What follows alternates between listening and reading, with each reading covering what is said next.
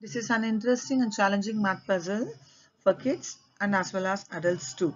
Solving this kind of puzzles can be a great way to teach essential skills such as logic, patterns and critical thinking in kids. Welcome to our math channel Math Bridges Fun with Math, and the puzzle is, you can see here there is a grid in which 1, 2, 3, 4, 5, 6, 7, 8 boxes are there.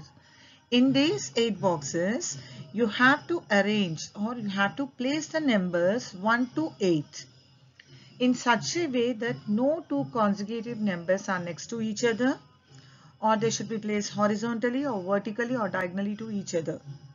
Means all the 1 to 8 numbers should be placed based on this rule.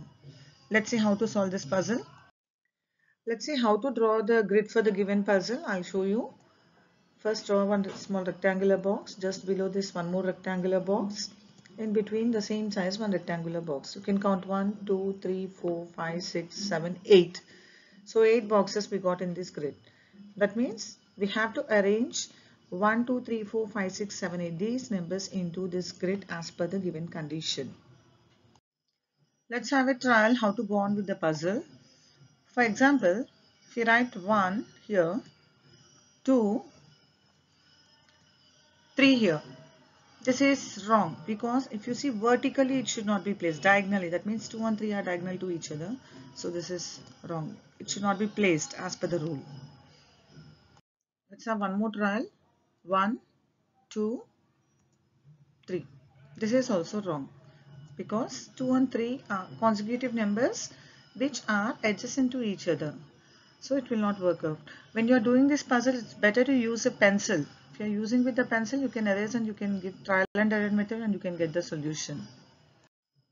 Or else, if you are writing like this 5, 6 and 7, this is also wrong because as per the rule, no two consecutive numbers should be side by side, adjacent or diagonally should not be placed. If you observe, 6 and 7 are adjacent to each other, consecutive numbers. Similarly, 5 and 6 here.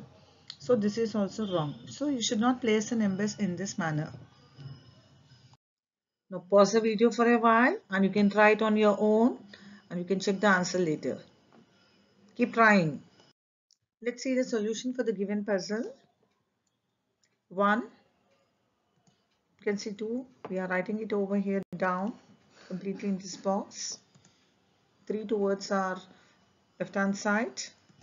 4, 5, 6, 7 and 8. If you observe here, no two consecutive numbers are diagonally to each other or vertical adjacent to each other. We have arranged all 1 to 8 numbers in the given grid. Let's see solution 2. It is also in the same manner. 1 and 2 will be same. Just we are interchanging the position of 3 and 4.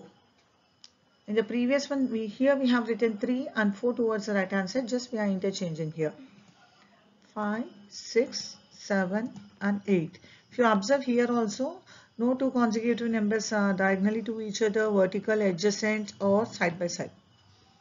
If you get any other solutions also, it's much better. Just it has to fulfill the given condition. Thank you for watching the videos and encouraging me all the while. Like, share and subscribe to our channel Math Bridges Fun with Math. Thank you everyone.